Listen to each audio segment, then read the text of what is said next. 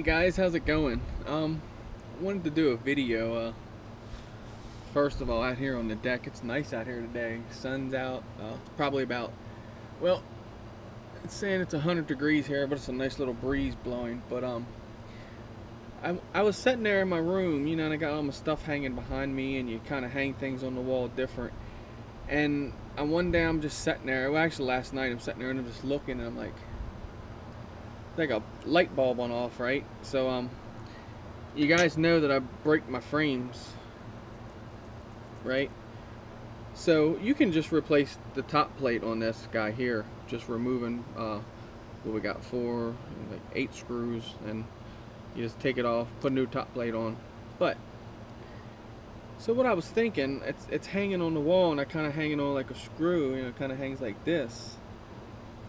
And then I got to looking at this, and I'm thinking, wait a minute.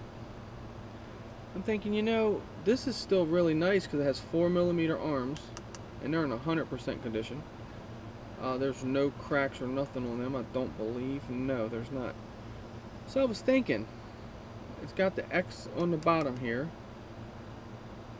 on here, but it's connected to the plate. But on the back side, you know what I mean? So I was thinking taking a hacksaw and doing this outside because it is carbon fiber, and cutting down and across, and the same on the bottom and across. Okay, so then you might say, well, why would you want to do that? Because then that's going to make it. But listen to what I'm getting at here. You guys listening? This is a wizard mod, and this isn't just a wizard mod. This is something that I think will help you out on many different frames. So okay, the wizard's like this, right? You know, so I'm gonna cut it, and think of this gone, right? So we got this, okay? Now that's still a frame. I mean, you can still put your flight controller here, and where I 3D print, I have the option to, many options, shall I say, to put different things, you know, to protect my flight controller, maybe hold my camera. But watch this, right? Okay, so like this. Now watch what happens. So remember this gone and this gone. Now watch what happens when I turn the frame this way. Whoa. That's a totally different X. But will work. Because if you look at a lot of the newer frames coming out, they're getting rid of all this wideness. And they're going to like this, like the Dark Max that we just purchased and all, it's set up like this.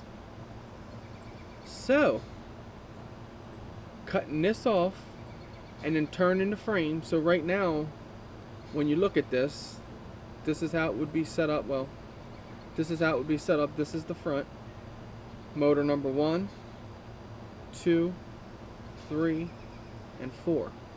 Okay, so when you turn it this way, you're now going to have motor 1, 2, 3, and 4. And then I'll put I'll take out, I've planned it to, I'll take out these standoffs, or these screws. I'll put standoffs in, and I'll print a hood thing, and I'll have my flight control and everything in the middle here. So I'm going to lose all of this, so it's going to make it lightweight, and you don't have to keep buying top plates. Now the arms, well, once everything's tight, these will be tightened down. But you know, the arms may take a hit, but these are 4mm arms, so they'll take a good hit. I think it's a good thing. So you guys tell me what you think. I think that's awesome.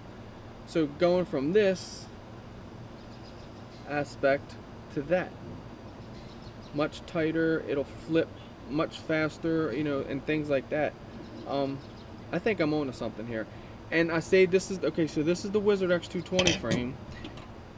This is a QAV 210 frame.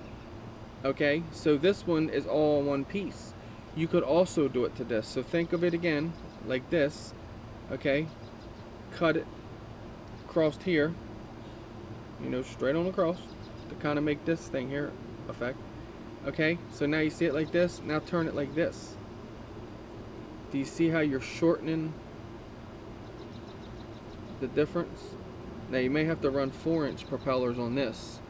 I'm not sure about how 5, well, I guess the 5 should still work, because you're still doing the same thing. But yeah, so think of it on any frame that you got hanging around. Think of it, turning it from there to here.